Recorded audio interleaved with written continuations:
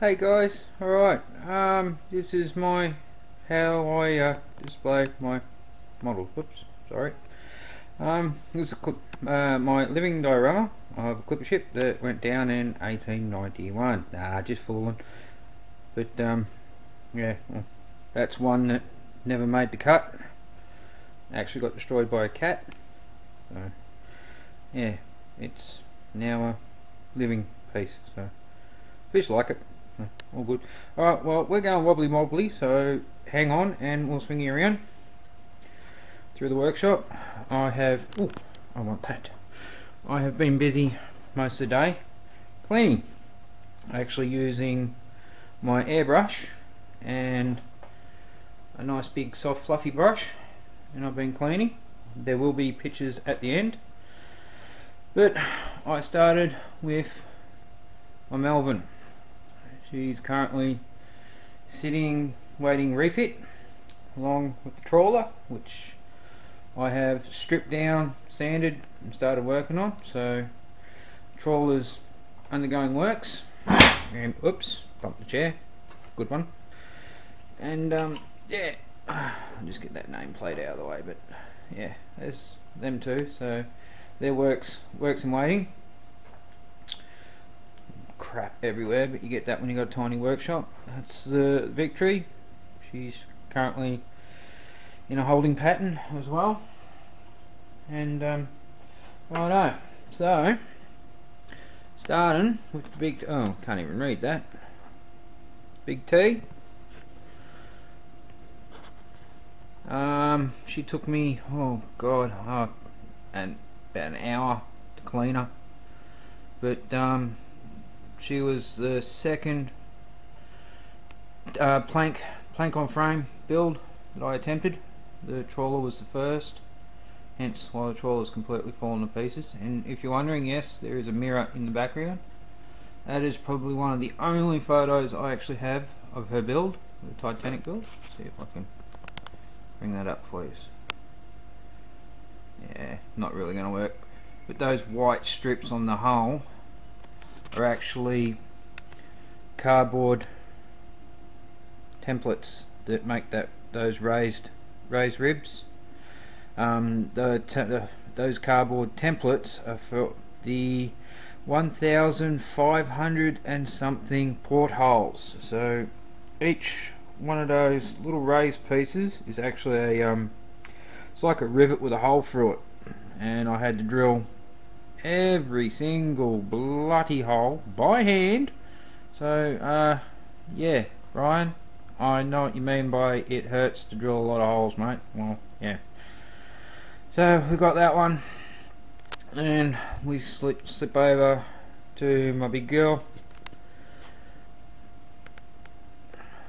Both of these ships plank on frame. This one is actually the PE from hell, because basically all the external pieces on the superstructure are a timber frame with a PE over the top, and then there's all various little bits and pieces and bits and bobs and this and that that's added.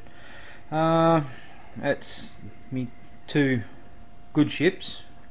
Then down here we got the Dodge that I was the third person to attempt to complete this, and I've actually got quite a few slideshows of that one, where I had to completely hold still long enough, it might focus for me, to completely strip it down to each individual piece, even pulled all the engine apart and everything, managed to separate all the seams.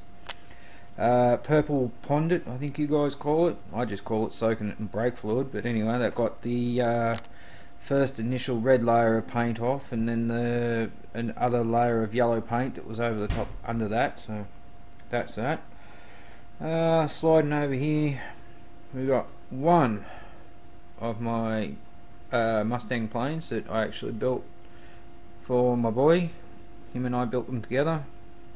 He wanted to do a Tuskegee Airman thing for a school project, so we did one which is fresh out of the factory, and we did another one that was all weathered. and looking like she'd been through hell.